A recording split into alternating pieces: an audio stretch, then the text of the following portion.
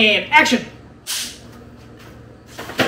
Welcome to the channel. I am the King Koopa, and today I'm going to be giving you two different tools to help you with your road rage.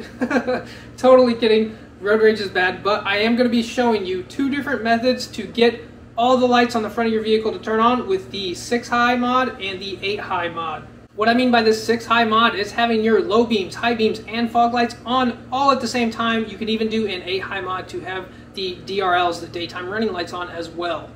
Option number one is a Fleece Performance Engineering motherboard. This is a plug and play. You're just going to pull some relays out, throw this bad boy in there, throw the relays back on top, and you are ready to go. The downside to this is it's usually about 25 bucks for this little motherboard. Option number two is diodes. You can pick these up super cheap, and we are going to be assembling them together into a little wiring harness with some solder and heat shrink. This is the more DIY and balling on a budget route that you can choose. I am going to show you how to set that little harness up, and if you're wondering what a diode is basically an electronic check valve. So a check valve only allows fluid to flow one direction. This is the same for a diode. It's electricity, so it only allows electricity to flow one direction. You may be wondering why I'm doing this modification. That is because traditionally on the GM platform, when you turn your high beams on, your low beams will turn off.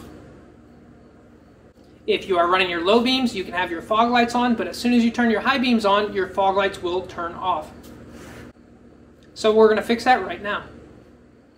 One reason I do call this my work truck is because it is literally a work truck model. It's a base model. My truck did not come with fog lights from the factory, but I did wire in a 32-inch light bar behind the grille through the factory fog light harness, where I added the relay, added the switch inside the dash, and now that light bar acts just like if I were to have fog lights from the factory.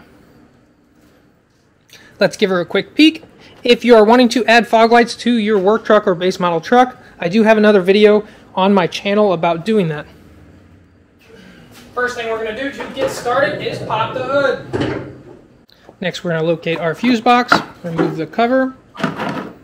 These are the 4 relays we're going to be working with right here. We have our fog lights, our low beam, our daytime running light, and our high beam relays. So we're going to get these 4 pulled.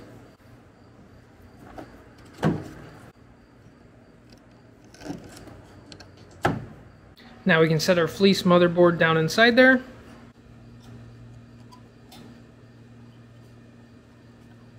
Nice tight and snug fit. Now we can put our relays back in.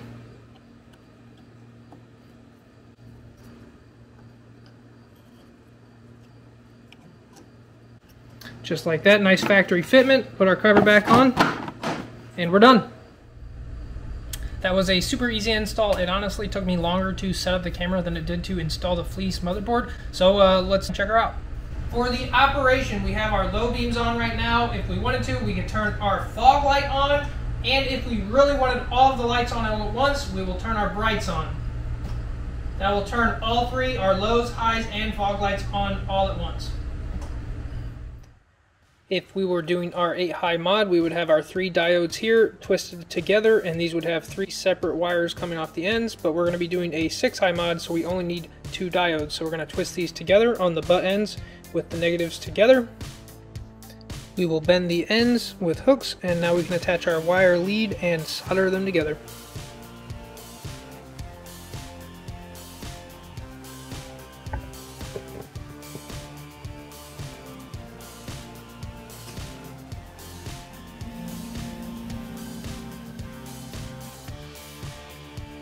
Now we can apply some heat shrink.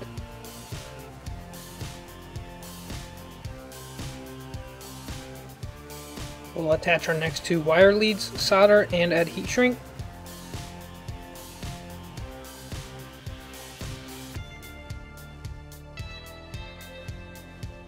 Then we added 1 more heat shrink over the top of the diodes, and we're finished, and we can always trim this to fit.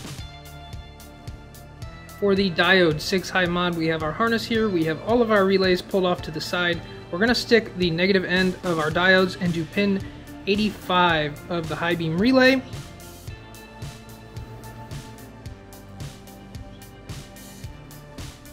If you were doing the 8 high mod with the daytime running lights, you would have had to have soldered 1 extra diode on here, and you would run that wire into pin 85 of the daytime running light relay.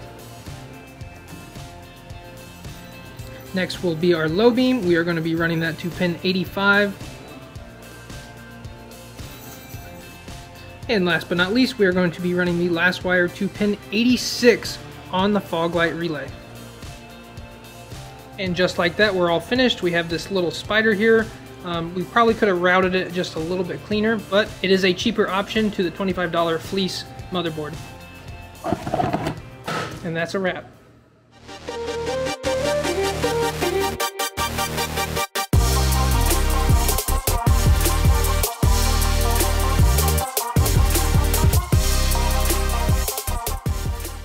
And just like that, we are all done. This was a super easy modification and was a huge improvement. For 25 bucks and under, depending on which version you did, it was definitely worth the cost. Yes, this modification has been around for quite a while, but some of you guys might not have seen it yet, so I figured I'd make my own little spin-off of it because I have watched a few videos online. Some of them weren't that great or very detailed. So I hope you guys enjoyed my video. Let me know if there's anything I can improve on, and if you do have any tips regarding this modification, make sure you put them in the comments below. As always, I appreciate all your guys' support. Thank you so much for all the subs. We're coming up on 5,000 subs here soon, so that is amazing. Personal goal of mine. Thank you guys so much. I hope you guys enjoyed the video. Make sure you turn the post notifications on, and I will catch you in next week's video.